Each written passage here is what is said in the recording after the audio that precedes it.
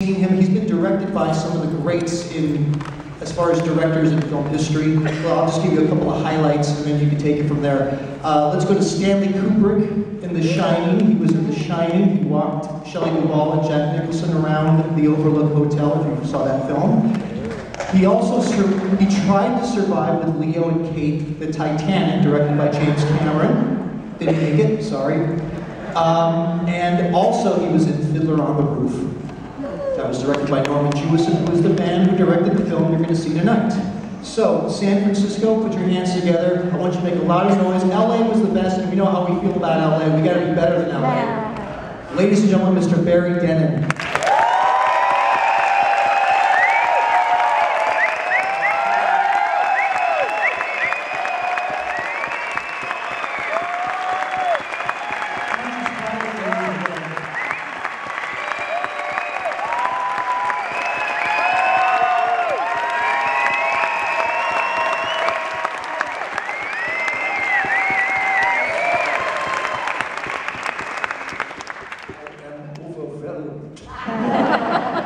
Thank you so much. What a great audience you are. All right, and now this gentleman, I've nicknamed, and everybody else knows about this, who knows about rock opera. Oh, by the way, Jesus Christ Superstar, there's a mistake when people say it's a musical. It's not, you know, Sound of Music and Singing in the Rain's a musical. This is a rock opera. This is rock opera. And this next gentleman is the king of rock opera. Let's go down the list real quick. Hair, The Who's Tommy, The Beatles' Sgt. Pepper's on Broadway, and of course, Jesus Christ Superstar, which he opened the Universal Amphitheater with Carl Anderson. It was the first show that opened the Universal Amphitheater, and the last couple of things you might have seen him in, he was directed by Quentin Tarantino in Django Unchained. I don't know if you saw that movie. But he got his head blown off by Jamie Foxx, which is kind of cool. Right? And this last year, Ted's been in Italy performing Superstar along with Barry Dennen and Yvonne Elliman live all over Italy, theaters all the way to big coliseums. So we can talk about that as well. Ladies and gentlemen, San Francisco, let's make some noise for Mr. Ted Neeley.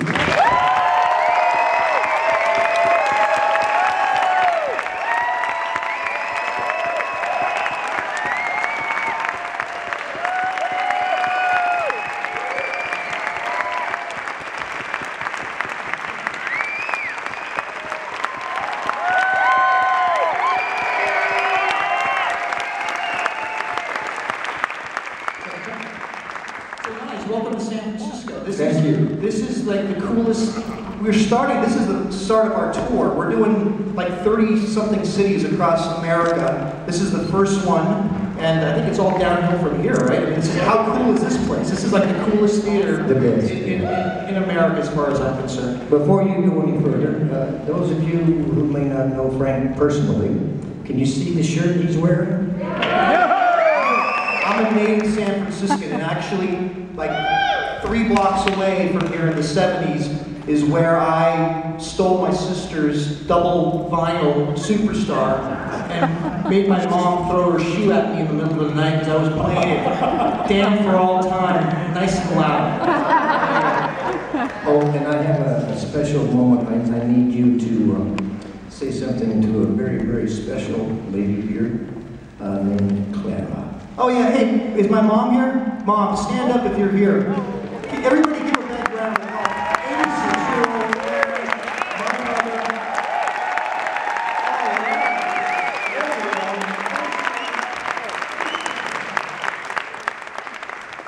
Please don't throw your shoe at me tonight.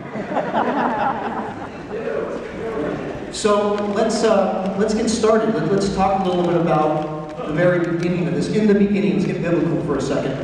Last time we were here, Barry, you weren't here with us, so I want to start with you. In the beginning of this project, in the swinging 60s of London, there were 2 chaps. One was named Andrew Lloyd Webber, and one was named Tim Rice, who came up with a concept for this rock opera, a new form of combining rock and roll and story. And you were living in London at the time, And when they were working on this project, you were one of the first people to have listened to these songs. So can you tell us what songs you listened to? Did they have the concept already, or were they just demos at the time? No, they had the idea, the whole idea. Actually, they had done Joseph first, and done it in a small church with a children's choir, Joseph and the Amazing Technicolor. And they, I had gone to London to do the MC in Cabaret with Judi Dench. How about that? And yeah, and apparently Andrew came to see me in it, and they were casting this thing called Jesus Christ at that time. And Andrew called me up somehow, got a hold of mine, and said, would you, I've written this opera, and Jesus, and I wonder if you would come to the recordings. And I said, yes, of course I will. So I went out, we all were wearing our velvets and basic chaperones and all that boots, you know, and I went out to Barnes, I think it was, and to the recording room, and they had only about 3 numbers. I remember Jesus Christ Superstar, and that was done, and I remember the Crucifixion, and there were a couple of others, but the show wasn't cast. They didn't have anybody in it. And, but when I listened to the songs that they played for me, these 3 or 4 things, I don't remember exactly what it was, but I went, oh my Lord. I said, I would kill to be in this show. This is really amazing. You know, they say things are either wonderful or horrible. And I think this is going to be wonderful. I think there's going to be a lot of controversy about it. I think you guys have put your finger on the pulse of something. And yes, I do want to do it. I went to my agency, they made a contract for me, and the next thing I knew, I was in the recording studio. I didn't even know which character I was playing, and it was Pilate. And they wrote, I don't think they wrote Pilate's Dream yet, but they did have Pilate and Christ and part of the trial done. And then when I started to record, they wrote Pilate's Dream for me, and I was just in heaven. It was just really the most wonderful job ever. It got better and better and better. I couldn't believe it. And here I am today. That's how it started. Shortly after that, you recorded the Brown album, which was the first recording of Jesus Christ Superstar. That had Ian Gillan from Deep Purple portraying Jesus, but that was just a recording, right? That was, you never performed that on stage. No, in fact, the reason that they did it as an album first is because it was a kind of a demo. It was to show Decca Records that this could be done on stage, and it was wonderful. So we made the record. Decca put up the money for the 2-record album, and we recorded it. And they listened to it, and they thought, yeah, this has something. I had been hired by Norman Jewison to make the film of Fiddler on the Roof. I was playing the rabbi's son. And it was very cold. We were in Yugoslavia. And the first day we were outside on the set, Norman came over to me and he said, your record is all over the shops and Broadway and San Goody. I have an idea how to do this as a movie. Do you know this Tim, what's his name, and Andrew? And I said, of course I know him. I was in the recording studio for days with him, yes.